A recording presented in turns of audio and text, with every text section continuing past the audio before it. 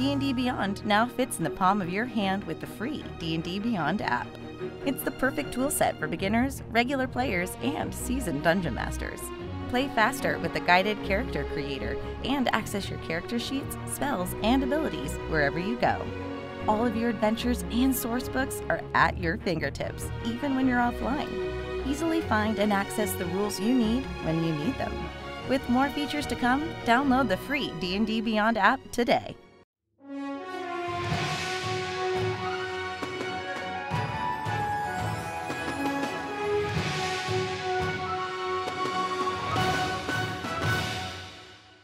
Back to D&D Beyond. I am Amy Dallen, and as you all know, we are in the throes of New Book Week. We have, at last, Van Richten's Guide to Ravenloft here for us to use and play and enjoy and finally talk about. And there's nobody better that we could possibly be talking to about it than please welcome Wes Schneider, the lead on the entire project. Welcome to the show. Ooh, thanks for having me. So I have 1,000 questions. The book is out. You can get it right now in D&D Beyond or your local store, anywhere you want to get books. And you should. I'm just saying that for me because the book is really, really good. And it's packed to the gills with inspiration, new player options, new world options, a bunch of really fantastically helpful, practical advice for running and implementing games that I know I have been thrilled to see. So we want to dive in immediately on a couple of those details, please. One thing that really jumped out to us about the book, you could almost miss it, I think, if you're surfing through some of the gameplay sections. Talk to us a little bit, if you would, about curses and how curses work in Van Richten's Guide to Ravenloft. So curses are one of the elements of the book that are really leaning into some of the classic Gothic horror tropes. Like so many old Gothic stories have that wronged character, that person who the main character does some slight against them, and with their dying breath, I curse you to never be happy again. I curse you only to cry in the sunlight. Just the most elaborate structures. These curses that we see again and again throughout fiction. I mean, Stephen King's Thinner is sort of the classic version of that as well. But if you take that and you're like, yeah, bestow curse, there you go, done. That's not actually super satisfying. So the curses section in Van Richten's Guide is largely a framework for if you're a DM or if you're a character, how do you, in these super dramatic moments, lay a curse, whether on an enemy, if you're a PC, or if you're the DM, how do you use a curse to be a driving factor in your stories, and something that your players might be dealing with that's more than just a handful of stat penalties. And it's not something that's so easy to just clear away as if, oh yes, that was an inconvenient day yesterday. I'll just apply the following. Yes. Yep, if Thinner was resolved by okay, remove curse, let's get on with our lives, I mean, that loses so much of the exciting story potential. I mean, you also see it in classic tales about mummies and whatnot. Oh, you went across the seal and now you have to deal with, we're seeing right here, the children of octopods, who are going to be pursuing you endlessly. What do you do to stop that? That isn't a low-level spell. So, what would be your tips for DMs trying to implement the curse material?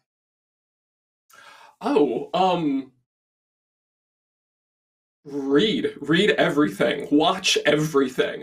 So much of this book is, how do you do that thing from your favorite movie? How do you do that thing from your favorite fiction? From your favorite horror story or game or whatever it is. Anything that you've seen that affected you, that was a thing that creeped you out, and you want to revisit that upon your players, or with your players, depending on who's cursing whom. Using those things that you've seen as frameworks and giving them your own D&D twist, or just like your own, hey, I've got a wild idea for something, but I want it to sort of be like Beauty and the Beast, or I want it to be like Thinner, or whatever have you. Steal liberally, and give it your own spin, make it yours. I love that. Another way to add that spin into games, and I love the next mechanic we're going to talk about today, I was very fascinated by from that same chapter. Would you talk to us a little bit about fear and stress as mechanical tools and storytelling inspirations in Ben Richten's? So Ravenloft for forever, not in the adventure so much, but definitely in the campaign setting, has always come with, all right, and here's how you work with fear, and here is horror as an affliction, and here's madness, and so on and so forth. So particularly in second edition, whenever you were playing a Ravenloft game, part of it was, ooh, we're playing in the campaign setting that comes with a bunch of extra penalties. Ooh boy. And that is definitely one direction that you can do it, and there's, you know, a lot of love for those systems, and there's a lot of efficacy there. Fear has always been a part of Ravenloft. It's something that we want the characters at the table to feel, and it's something that we want to make sure that there's a framework that parties can get behind for what does being afraid mean at our game table. And one of the best ways that we could come up with to make that work, to make that an interesting thing, is to very early on talk to players up front about, this is a horror game. If you're in for horror, okay, this is the game for you. If you're not, that's fine. Like, maybe take a step back, have those preliminary conversations. But also just telling them up front that part of a horror game is being afraid.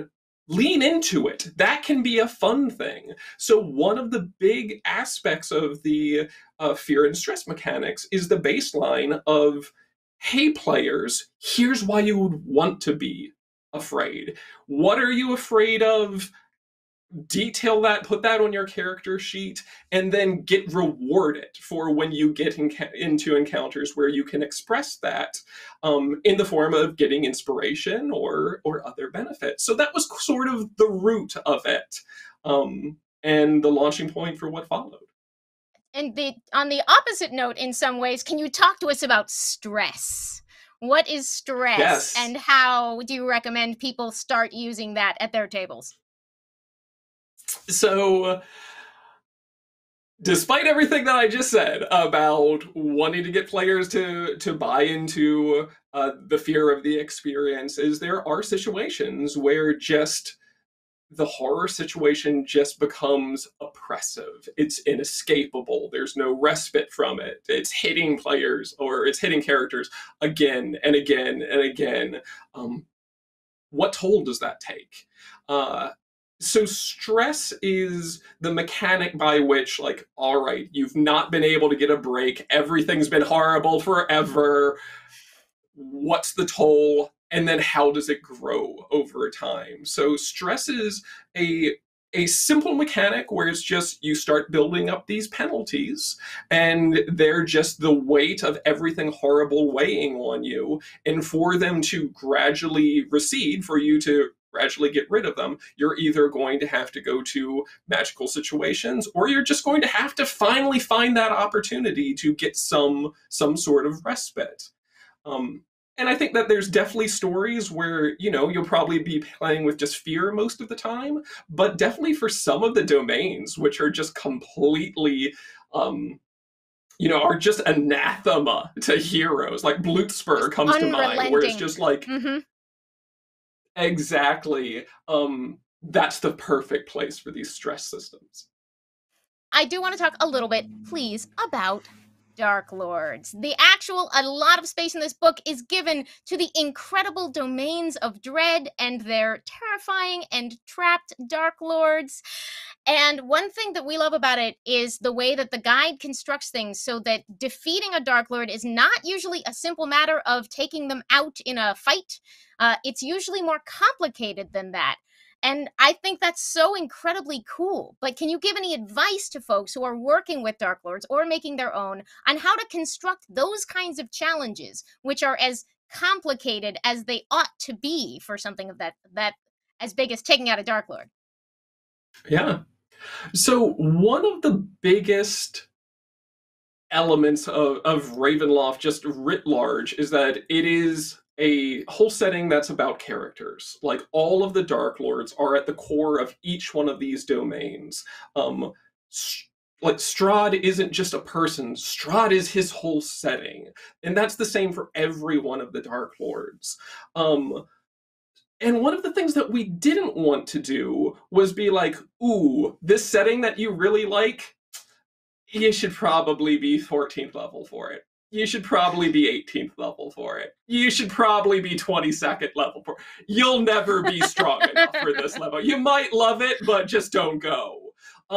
We really wanted to put the Darklords center stage, and, like, we didn't want to treat them just like creepy artifacts to be kept up on the shelf. Like, get them down, play with them. If you want to play Curse of Strahd, I mean, you can definitely play Curse of Strahd at first level, but if you wanted to have Strahd showing up for your first level characters, do that. Great, fantastic. He's going to be an overwhelming threat, but he's going to be an overwhelming threat whether you're 1st, 5th, 15th, 20th level, whatever have you. These should be more than just collections of numbers.